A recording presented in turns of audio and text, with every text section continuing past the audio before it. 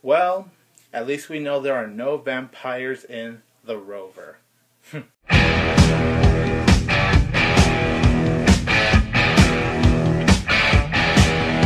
Hey everybody, this is 22 Tiger Dude and I'm here to review The Rover. The Rover is written and directed by David Michod. Joel Edgerton actually wrote the story for this film, so that's cool right there, right? The film stars Guy Pearce, Robert Pattinson, and Scoot McNairy. So this film takes place in Australia 10 years after the global economic collapse. Guy Pearce plays this very bitter and very lonely man. There are these three men that steal his car. Guy Pearce tries to get his car back. One of the men that stole his car is actually Robert Pattinson's brother. Robert Pattinson plays this character named Ray. So Guy Pearce's character forces Robert Pattinson to go with him so he could hopefully find his brother as well as the other men that stole Guy Pearce's car, because there is a little reason why he actually wants that car. I couldn't wait for the Rover. It just looked really interesting, looked really dark, and I just couldn't wait to see where David Michod, writer, director, and Joel Edgerton, story writer, were going to take us on this very dirty world. And I gotta say, the Rover, damn, this is a really good movie right here. I was so engrossed with the Rover almost all the way through, pretty much from start to finish, with the exception of a few moments. It's very slow. I gotta say that this film is not for everyone. This is a slow burner. It's like Killing Them Softly, except I hated Killing Them Softly. I don't want to even think about that film. It's basically like that film, except this film is way better than that film in my opinion. It is a slow moving film and it's very artsy. So if you're not into artsy, very slow moving movies, then The Rover is not for you. But if you love these kind of films, then I think you're going to really like The Rover. Cinematography. Wow. Very beautifully shot. The lighting looks really good, and it really immerses you into this very bad world, very dirty Australia, because that's really where the film takes place. But all I can say is that I would not want to be in that world. I would actually rather be dead than to actually survive. The film does a very good job of making you feel really dirty inside. This is not a film that will make you happy at all. It is depressing, dark from start to finish. Like I said, it moves really slow, but as long as you are completely engrossed with these two characters played by Guy Pearce and Robert Pattinson, then I really don't think you should have a problem. Guy Pearce and Robert Pattinson, all the actors are really good, but you know, they're very minor, including Scoot McNairy. The main ones is really Guy Pearce and Robert Pattinson, but all I gotta say is that those two, they are just excellent. Guy Pearce, I did not see a Guy Pearce on screen. I saw a lonely, very bitter man where all he wants is just a car. He's a man that just really lost everything. But even though he's a bitter man, you could really just feel for him.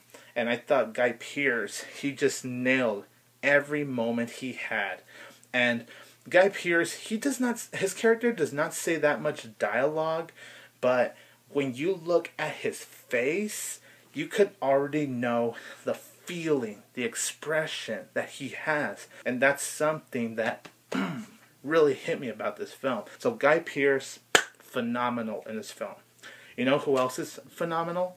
Robert Pattinson. Now, I used to be harsh on Robert Pattinson. I started to like him once I saw Water for Elephants. That was a good movie. I liked that film. He was really good in that movie. So after Water for Elephants, that's when I started to really like Robert Pattinson as an actor. I think people that are still stuck in the Twilight phase need to just get over it.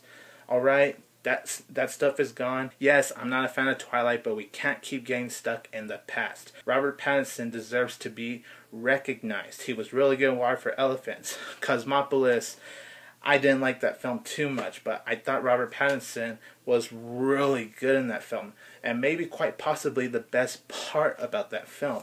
Robert Pattinson, he is phenomenal here. And I'm going to be honest, probably the best performance he has ever given. He uses this kind of redneck accent. He talks really slow. But it was a role you could tell that was very challenging for him. But Guy Pearce and Robert Pattinson, they had a huge passion for this project. And I could also tell because of the interviews I've watched with the both of them. And you could just tell they were into their characters the whole time. They wanted us to buy them as characters. Because honestly, I did not see Robert Pattinson. I actually saw Ray, the name of his character, in the film. If you're still stuck in the Twilight phase, watch this movie. This guy is an incredible actor and he needs to get the recognition. So people, if you're stuck in the Twilight phase, get over it. He's moved on. There's moments where the movie plays music, and there's moments where the movie has no music, no sound. It's just very quiet. And when there is music, it really elevates the slow tension. The Rover is very well edited. It's very interesting. Even though it is very slow, I was very engrossed by the characters, the dialogue, the cinematography. Very well written by David Michod and Joel Edgerton, and very well directed by David Michod. I actually really love the ending. Some people are going to really question the ending and are going to feel like the whole movie was just really pointless. I just really loved how the movie as a whole ended, and I could get a great understanding as to why they went with that direction for the film, so I really bought into that. My only flaws with the Rover is just that there were a few moments where it got really dragged. I got really bored in those very few moments, but other than that though, the Rover is wow. This is one amazing film, very well written, artsy, slow, dark.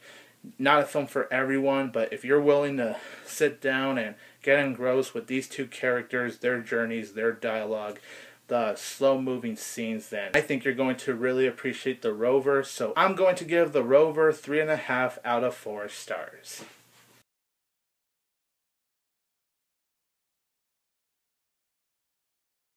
I am 22 Tiger Dude. Don't forget that I will always have Tiger Power!